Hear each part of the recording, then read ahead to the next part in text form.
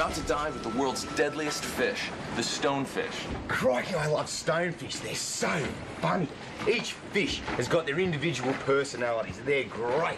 And their eyes on top of their head and their camouflage techniques are second to none. There's only been about one recorded death here in Australia, several throughout the Indo-Pacific region. The treatment, of course, is sticking the envenomated area into hot water. 43 degrees Celsius is about where you want to be. Unlike most fish, stonefish actually don't have any scales.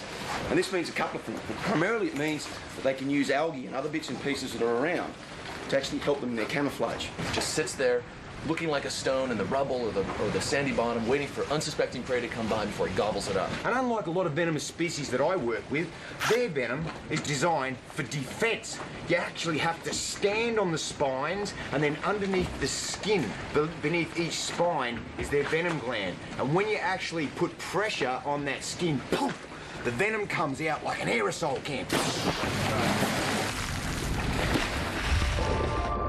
Other divers have told us about a large stonefish living in this area.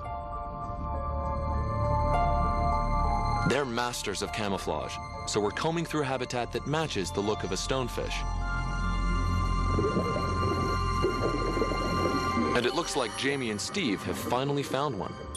For such a deadly creature, it's exceptionally placid. No sign of aggression, not even when it's touched.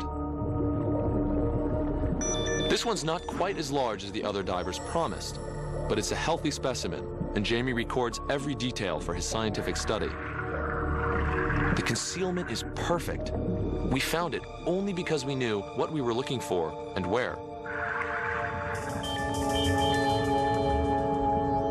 They're not a very mobile fish, and rarely move beyond a very small range of sea floor. Their fins are just powerful enough to lift them off the bottom and move them around in short hops. Steve is keeping away from the venomous dorsal spines, and he can handle the fish only because he knows them so well. Anyone else handling a stonefish could be in serious danger from the venom which we will extract from the spines when we take this specimen up to Croc 1. While its venom will be valuable for Jamie's research, this is not the stonefish we came to find. It's quite small, and we should be able to find a much bigger fish waiting in ambush somewhere else on this reef. Stonefish can sit in extremely shallow water. Even when the tide is completely out, they bury into the sand. Much more dangerous than this deeper habitat, where we finally locate the larger stonefish. This research helps produce antivenom that will save the lives of victims around the world. The stonefish hunkers down with only its eyes and spines exposed, ready to gobble up its prey as it swims past.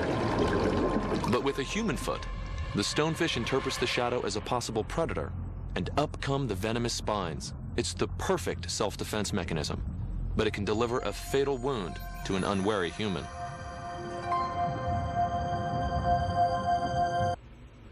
Croc 1 is set up for the stonefish with holding tanks, life support systems, and lab facilities to extract venom from their spines. Let's take the big one, because that'll be the easiest to milk. So Okay. we'll grab that one first. Yep. Aren't they docile? They're like little puppy dogs. The world's most venomous fish, and yet they are so placid and docile. Head facing back of the boat. Put the head down that end. Alrighty, how about that? Sides. Yep. Now, the interesting thing with these guys, too, is they'll live out of water easily. 5, 10, 15, 20 hours. Oh, my word. Spines start to stand up. look at that. And a lot of what you can see is actually not the skin of the animal, but it's the algae. Uh-huh. So what we'll actually do is we'll cut some of that away. Yeah. And then you'll be actually able to see the spine. Just removing the algae. Yeah. Oh. Should I hold him? Or? Yeah, do you want to hold the front end of him? That's it. Yeah.